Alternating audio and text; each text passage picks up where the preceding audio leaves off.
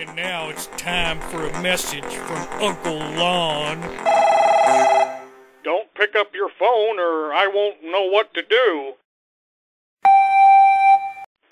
Well, the Olympics in China are finally over. Now we can get back to our regularly scheduled late-night talk shows that I'm so fond of. You know, looking back at these set of Olympic Games here, I can't say I'm too impressed. The things that really stand out in my mind are underage gymnasts, poor judging. Michael Phelps, there's an impressive feller. More poor judging. The Taekwondo guy that kicked the judge in the face.